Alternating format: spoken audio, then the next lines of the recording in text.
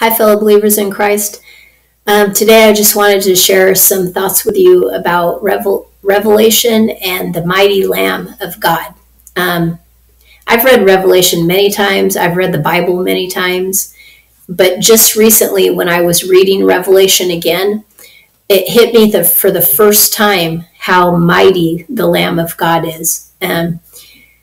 I knew he was mentioned a lot in the Revelation, but my whole life, for some reason, I've always had this mindset that the Lion of the tribe of Judah is Jesus, who comes back in the wrath of God and who rules over the earth for 1,000 years, and that the Lamb of God is Jesus on the cross, who was slain for our redemption, and so that we can live in righteousness and victory and be freed from the bondage of sin, as well as forgiven from our past sins. And so I've always had that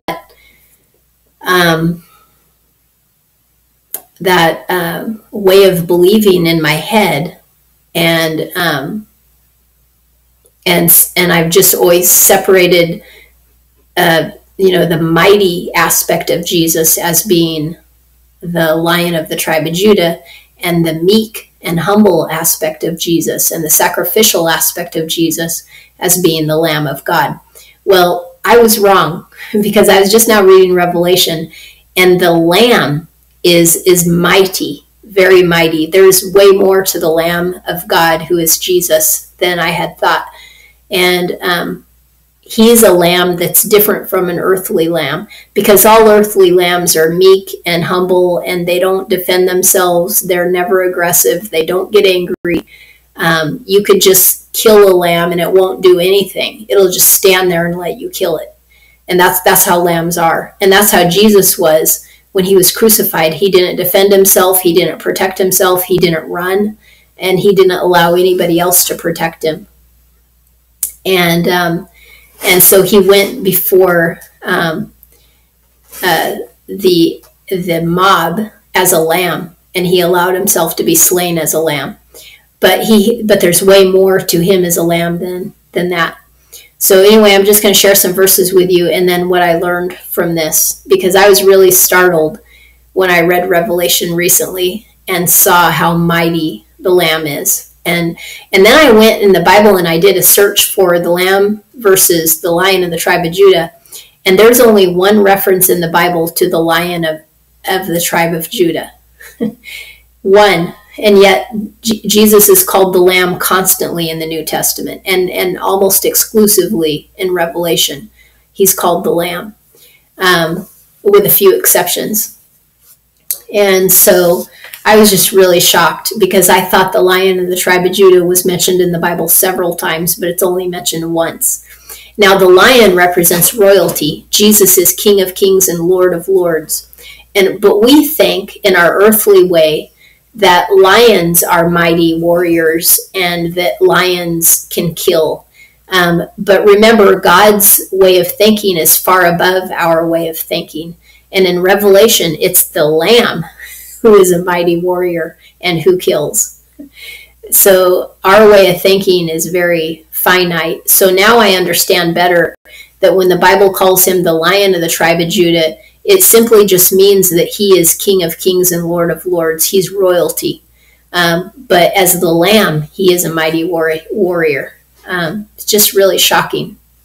Okay, so anyway, I'm going to share some verses. So in Revelation 5:6, John sees that the Lamb is the only one in heaven who is able to open the scroll with the 7 seals.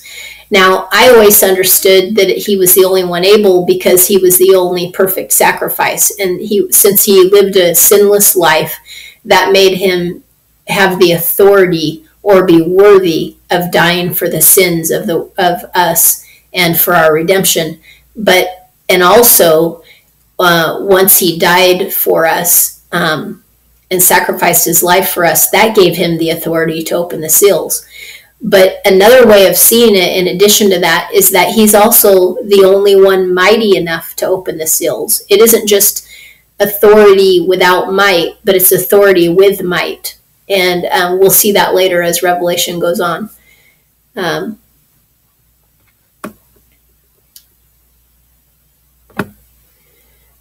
So the Lamb is worshipped in Revelation 5:8. And then in Revelation 5:12, they're still worshiping, and they say with a great voice, "Worthy is the Lamb that was slain to receive power and riches and wisdom and strength and honor and glory and blessing." Now, a lot of those things, those attributes, are attributes of a lion. Power, strength, glory. That sounds like it's describing a lion, but it's describing the Lamb. So I thought that was very interesting. And Revelation 5:13. To the Lamb is the blessing and the honor and the glory and the might to the ages of the ages. So this is saying that not only does he get honor and glory, but he is also mighty. He is the mighty Lamb of God. And very interesting. And it never calls the Lion of the tribe of Judah mighty. Now, I'm not saying he isn't mighty as the lion. Of course he is. But the Bible never describes him that way. He describes him as a mighty lamb, not a mighty lion. In Revelation 6:1, and at the end of this, I'll tell you what I learned from all this, my take on it. So anyway, here he's opening one of the 7 seals. So I'll move on. In Revelation 6:16, it's very interesting because this is when the sky rolls up like a scroll, and the people who are against the Lord, who have been living in sin and really hate the Lord, they are filled with terror, and they want the rocks to fall on them and to hide them from the wrath of God. And they say, "Fall upon us and hide us from the face of him who is sitting upon the throne and from the anger of the Lamb." And I just never noticed that before, that it's the Lamb who's angry, not the lion. So in Revelation 6:16, the Lamb is angry. Now in life, lambs don't get angry. I mean, no animal usually does, but especially not a lamb. You know, a dog could pretend to be angry because, you know, they growl, they show their teeth to defend themselves, to scare prey, or not prey, but to scare predators. But lambs don't do stuff like that. Lambs don't even fake anger, you know. Like Max, he doesn't have an angry bone in his body, but he'll show his teeth if he thinks he needs to. You know what I mean? And it's an instant thing, which means it's not generated from anger. He's faking it just to look scary, to fend off a predator. But a lamb, this lamb is angry, the Lamb of God, who is Jesus. And in Revelation 7:10, and crying with a great voice, saying, the salvation is to him who is sitting upon the throne, and to our God, and to the Lamb. Okay, so more praise for him. So this is the lamb that was slain. This isn't a different lamb, because in Revelation 7:14 and other verses in Revelation, it shows you this is definitely the lamb who was slain. But this very same lamb, because it says here in 7:14, the saints have washed their robes in the blood of the lamb. Now, that's the lamb who was slain. This is the same lamb who is angry, who is mighty, who is full of honor and glory and power. Okay, the very same lamb. And then in Revelation 7:17, it shows us that not only this, the lamb has the power to feed us eternally in heaven and to lead us unto living waters. In Revelation 13:8, this is interesting. Even those who hate God will bow down and worship the Lamb. So that's another interesting one, which makes sense to me, even if Jesus is humble, because Jesus said, "The first shall be last, and the last shall be first."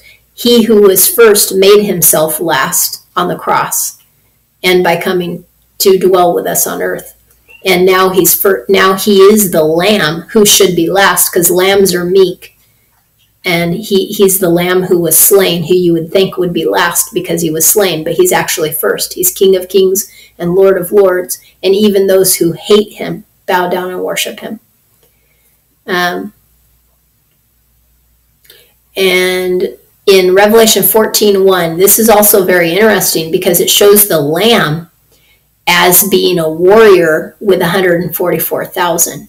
So it says, and I saw, and lo, a lamb having stood upon Mount Zion, with him 144,000, having the name of his father written upon their foreheads. This is when he goes to battle against the kings of the earth. In Revelation, he's described 3 times. In the same scene is described 3 times in 3 different ways. One way, here it's described as the Lamb leading the 144,000, who are all warriors, which makes him a warrior too. And then in another part of Revelation, it describes him as the Son of God. Try to find this. The Son of Man. He's described as the Son of Man, and he is given a sickle to reap and harvest the evil people of the world, and he puts them into the winepress of the wrath of God. And the blood extends 1,600 stadia up to a horse's bridle, which is about 5.5 feet. That's a lot of dead people and creating a lot of blood. And so the Lamb, it's the Lamb who does this, not the lion. Not Jesus as the lion, but Jesus as the Lamb. And then there's another scene of him where he's described as sitting on a white horse, and he has his robe dipped in blood and other beautiful things about him, including that out of his mouth is coming a sword, and the sword is slaying all of his enemies and the enemies of the Father. And so that is the same scene where it also says the winepress of God's wrath, so it's the exact same scene. And it says that he's treading the winepress of God's wrath, and he calls all the birds of the earth to feed on the carrion, the dead bodies. And this is when all the kings are gathered against him. So it's another vision of the same scene in different terminology. But here, so in one place he's on a horse. In another place he's called the Son of Man, and in another place he's called the Lamb. But it's all the same scene where he's the mighty, victorious warrior who slays his enemies.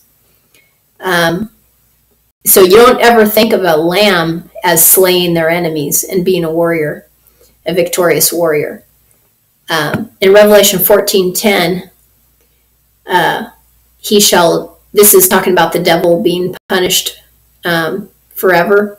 He shall drink, he also shall drink of the wine of the wrath of God, that hath been mingled unmixed in the cup of his anger. And he shall be tormented in fire and brimstone before the holy messengers and before the Lamb. So this is the Lamb receiving justice. But the Lamb wreaks his own justice, which makes him very mighty, because he isn't receiving justice through a third party, like your typical victim, who has to get justice through the court system or advocates or whatever. The Lamb is mighty, and he doesn't need an advocate. He wreaks justice himself. In Revelation 17:14, and it says, these kings shall, these with the Lamb shall make war, and the Lamb shall overcome them, because Lord of lords he is, and King of kings, and those with him are called and choice and steadfast. So here it literally calls the Lamb Lord of lords and King of kings. And it also says that all the kings of the earth will make war with him. So that means he's a warrior. And we know he wins because it told us 3 times in Revelation that he wins this battle. Now, this is the same Lamb who is Jesus, because in Revelation 19:7, he is the Lamb who has the bride, and that's Jesus marrying the church. And that's Revelation 19:7. And then in these other verses that I have down here in Revelation 21 and 22, it's just showing you verses that show that it's the Lamb. I'll just kind of scroll down a little bit. It's the Lamb who provides for us in heaven. It's the Lamb who will be the light of heaven. It's the Lamb who takes the curse away. it's the Lamb, it's the Lamb, it's the Lamb, all the way through, describing all the wonders and beauty and majesty and glory of heaven. It keeps attributing all of that to the Lamb. So even there, you don't see the Lion of the tribe of Judah. Now, Jesus is the Lion of the tribe of Judah, but I have a better understanding of it now, because I used to, in my head, I just separated Jesus as, whenever he's the victorious warrior, he's the lion, and whenever he's the humble sacrifice, he's the lamb. But I was wrong. The lamb is the mighty warrior who does everything. And now I kind of think, since he's mentioned as the Lion of the tribe of Judah only once in the Bible, which I didn't know before, I just assumed that he was mentioned as the Lion of the tribe of Judah multiple times in the Bible like that, but it's only once. I looked it up. And so now I understand that better, that is simply talking about his royalty, which we all know it's talking about his royalty, that he is King of Kings and Lord of Lords. He was literally born into the tribe of Judah when he came to this earth, and he is the literal physical king as well as our spiritual king and our God. So, but anyway, but it only mentions him that way once. So I think that the focus of saying the Lion of the tribe of Judah is talking about his royalty, not his might, because clearly it describes him mighty as the Lamb over and over and over and over and over. The Bible never uses the terminology of the lion to say that Jesus is mighty. It only uses the terminology of the lamb, or the analogy of the lamb, the word picture of the lamb, whatever you want to call it. Anyway, I was really startled, because I've read the Bible many times. I've read Revelation many times, and I never saw that before. So, but it just drives home even more to me how important humility is, because Jesus is the most humble person who ever was. He left the glory of heaven as our creator and our God, and came to earth, not only just coming to earth and being born in a palace, but coming to earth and being born where animals are, outside the city, as if he wasn't good enough to be in a palace. And then dying on the cross outside the city, as if he wasn't good enough to be killed in the city either. And dying a humiliating, murderous death, and being tortured and maligned and blasphemed, lied about. Such a humble death. And yet that's what makes him mighty. That's what gives him the authority to be mighty. So all of us in the spirit, we need more humility, me more than anybody. We need more humility so that we can be more like Jesus, because he is the epitome. He is the definition of humility. And yet he is the Lord of Lords and King of Kings, the mighty one. All power and authority has been given to him in heaven and on earth. And it's amazing. So in the spirit, we, the more humble we are, the more like Jesus we are, and the more we probably receive in the spirit through, from the Lord when we're humble. And the more we're better to serve the Lord when we're humble, because the more we are like him, and the more we are like him, the more we can serve him, right? So it's just, to me, another eye-opener of how important it is to be humble. And humility, you can't be even saved without humility. You have to humble yourself and admit that you've sinned, admit that you've done everything wrong, admit that you're wearing filthy rags, just in order to be saved. But in order to serve the Lord and continue walking with him and not lose your salvation, you do have to keep that humility, and really it should be growing all the time. And I'm speaking to myself more than anybody else here. Humility is just something that the Lord keeps telling me over and over that I need more of. And when I was reading Revelation, that really brought it home too, because I was like, man, all this mighty stuff in Revelation is the lamb, not the lion. My whole life, I just thought it was the lion. I don't know why I thought that, but I did. But anyway, God bless you. Hope that ministered to you. And God bless you.